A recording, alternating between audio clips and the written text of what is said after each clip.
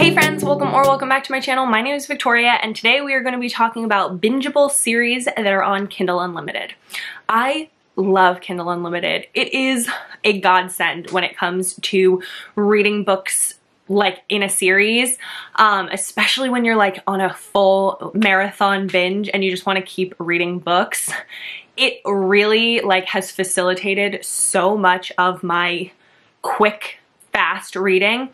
If you don't know, Kindle Unlimited is a service through Amazon where you pay a monthly subscription and you can read and download as many books as you want in a month that are on the Kindle Unlimited subscription. You're only able to have 20 in your library at a time, but you can return and download new ones, as many as you want throughout the month. There's like no cap on it. And it allows me to read so much more. And I just wanted to share some series that are like so great and fun to binge on Kindle Unlimited. I think they're all really, really fun. I really enjoyed my time reading all of these series, and almost all of them are finished series. There's one that I recently learned is not an actual finished series. I thought it was finished, but apparently it isn't. And I'll mention that one when I get to it. But we're just gonna get right into the series because I do have quite a few to share with you. But like I said, they're all finished, fun, quick, easy, bingeable series that are on Kindle Unlimited. So the first one that I have is one that I read recently, and that is the Mindfuck series by St. Abbey. This is a series of, I think there's 5 books in the series, and they are all not quite novella length, but not quite full length. They're all very short book length. They're like 100 pages, 150 pages. I think one of them's like 200 pages each, and they're all in Kindle Unlimited, and they are so fucking addictive. It is impossible not to binge them. I swear if you are able to just read like one at a time, you deserve a medal, because I sure as hell couldn't. I was like, oh, I'm gonna start the first one. All of a sudden, 2 days later, I had finished the whole series. I was shocked. I loved this series. It is incredibly dark though, so if that's not your thing, there will be others on this list that are not dark. But if you do like dark romance, highly, highly recommend the Mindfuck series. So basically the premise of this series is that there's this heroine and her name is Lana, and she is a serial killer. She is killing men who have wronged her. Throughout the series, you kind of learn about her past and learn what these men have done to her.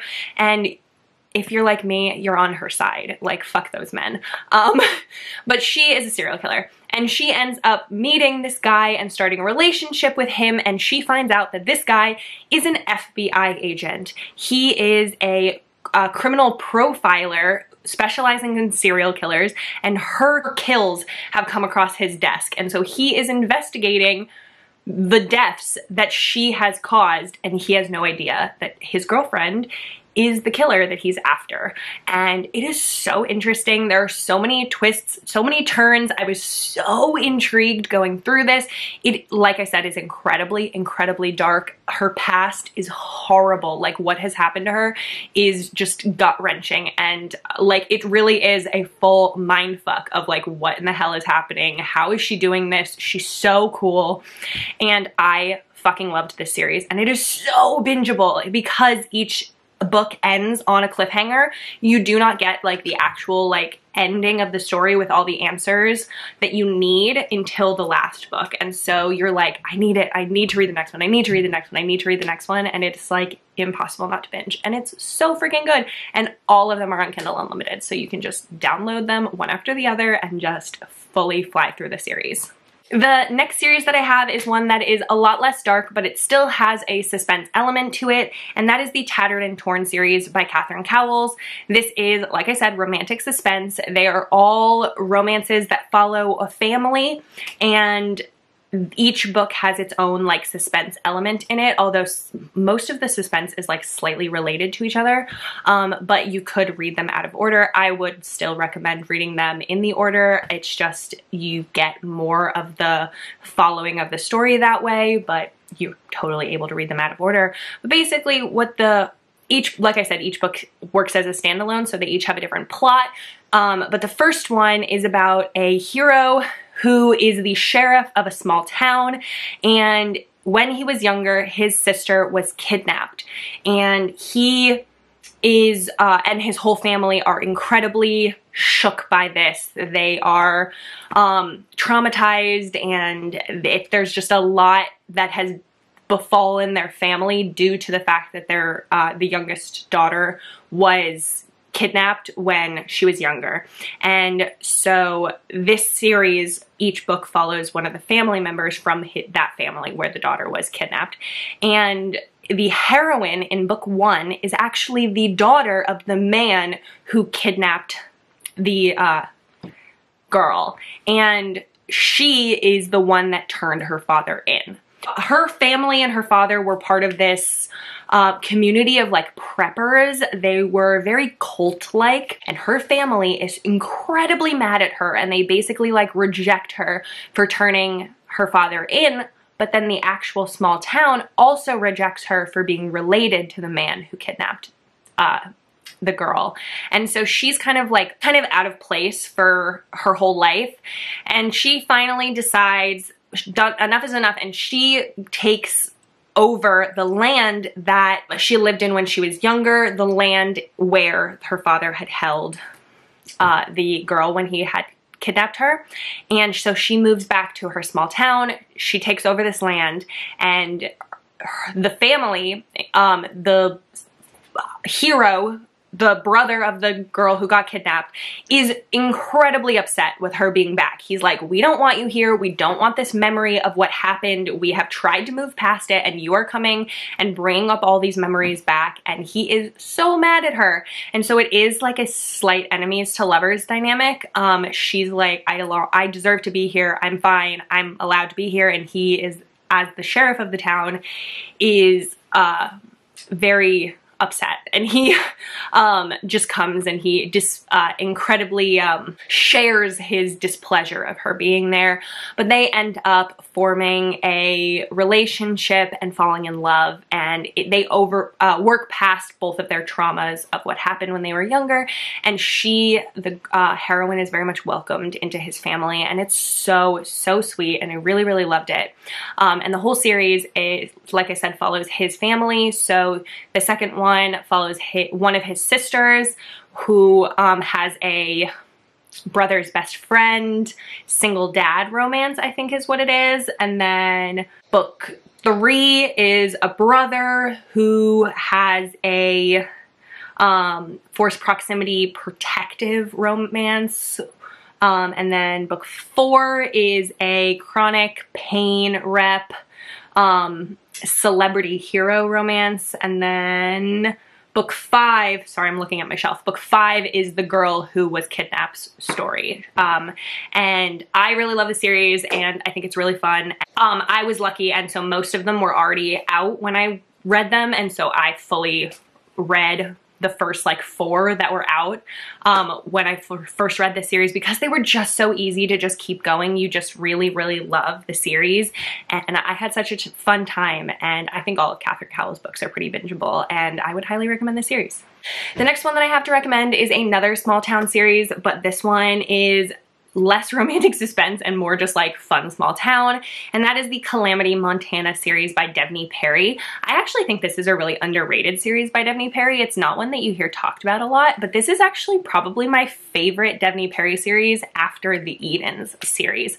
And it is so freaking good and fun. So basically there's this town called Calamity, and it's in Montana, just like all of other Devney Perry's other towns, but it's in Montana. It's called Calamity, and each book follows a person who's living in calamity. And so the first one is called The Bribe, and it is a celebrity heroine who runs away from being a singer, and she just needs time to escape, and so she moves to the small town, and she ends up having a relationship with the sheriff of the town. And that one is actually a slightly suspense in that one, but that's the only one that's like suspenseful. The second one is called The Bluff, and that one is about a marriage of convenience, single dad romance.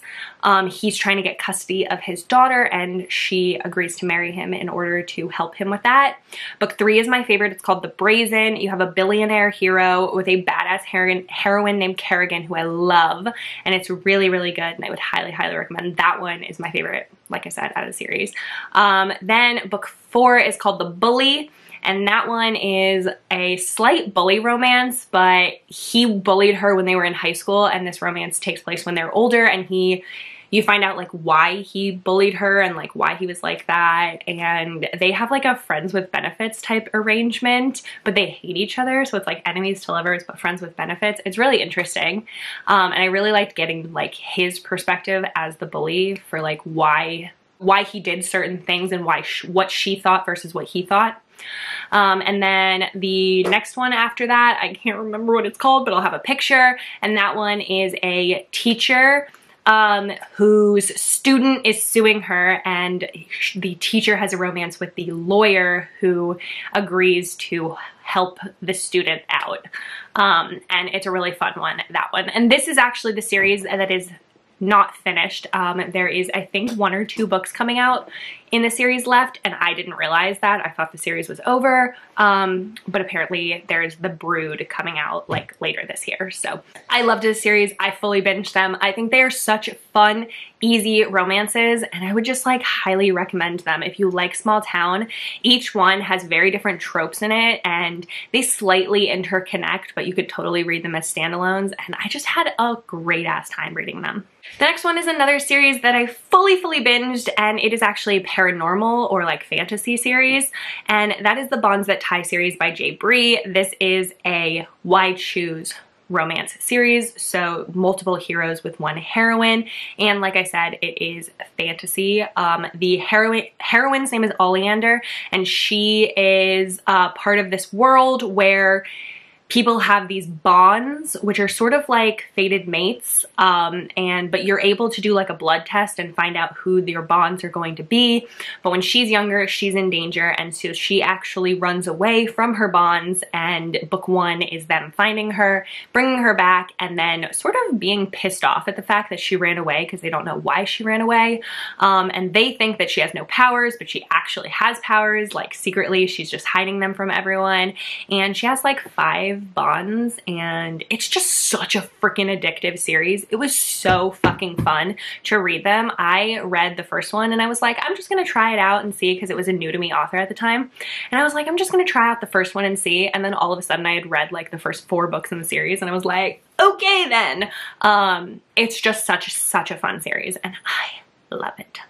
The next one that I have is the Dirty Martini Running Club series by Claire Kingsley. This is just a contemporary series, and it follows a group of friends, and they are all girlfriends, and they are a part of this club called the Dirty Martini Running Club. So basically they all get together and go jogging together, and then after they go jogging, they go to the bar and get martinis, and they chat and like gossip over martinis, and they're all best friends, and they just do this. And so each book follows a different friend in this club, basically. The first one is my favorite. It is probably the best fake dating romance that I've read. That's a bold statement, but it is one of my favorite fake dating romances, and it's a billionaire hero, and she's his assistant, and he basically meets a fake girlfriend. He lies to his ex-girlfriend and his father, saying that he has a girlfriend, and he calls up his assistant and is like, I need you to get to this gala right now. And she shows up and he's like, this is my girlfriend. And she's like, what the fuck? But then they end up having to move in together in order to prove that they are dating, and it is so fucking good. I loved it so much.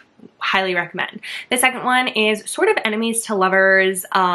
They're competing scientists, and it's a little bit like nerdy, a little bit geeky, and very fun. The third one, I'm pretty sure number 3 is another billionaire hero with a girl he knew from childhood, and they have a marriage, like accidental marriage in Vegas. situation. And then book 4 is a neighbor's romance with a single dad, and it's so good. So book 1 is my favorite, and then probably book 4 is my second favorite, but the whole series is so fun. My favorite thing about this series is definitely like the girl friendships, female friendships. They're so close with each other and so there for each other, and I just love it, and it's just such a fun series. Next one that I have is, I think, going to be the last one because this video is getting a little long. I've talked too much. And that is the Brutal Birth Rate series by Sophie Lark. I full-on binged this series. This is a mafia series, so it's another one for those like darker romance fans, but I would recommend this to somebody who wanted to try out dark romance or try out mafia romance, because it is on the like lighter side of mafia, on the lighter side of dark. It's not overly dark. But it is a mafia series, so it is following two different mafia families who are intermingling basically. And so in book 1, the Italian mafia and the Irish mafia, they unite their families and decide to have an arranged marriage between the son of one family and the daughter of another family, and they hate each other. The kids do not want to get married, but they end up falling in love. It is great enemies to lovers arranged marriage. So fucking good. And then the rest of the books are all following the siblings of the two families. So the Irish son had 2 sisters, and so both of them get books, and then the brothers of the heroine from book 1 all get books, and it's so freaking good. And I don't want to say too much about each of the books because there are slight like spoilers in it. I would really recommend reading this series in order. Book 5, Broken Vow, and book 2, Stolen Heir, are my favorites.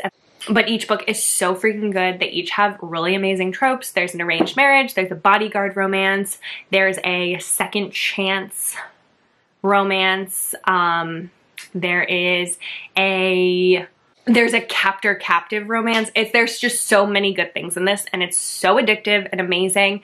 And Sophie Lark truly wrote like amazing mafia romance in this, and I fucking love them. The romances, the spice, they're all really, really amazing. So I would highly recommend them if you want something super bingeable on KU and just like easy to read. But that's the last one that I'm gonna recommend. So that's gonna be it for this video. Like I said, I talk too much, it's getting a little long. But that's gonna be it for this video. So I gave you some good recommendations. Please let me know down in the comments below what your favorite series to binge on KU are. I'm always looking for new recommendations, but that's gonna be it for this video. So like it, subscribe, stick around, see more content from me. But I hope you have the best day.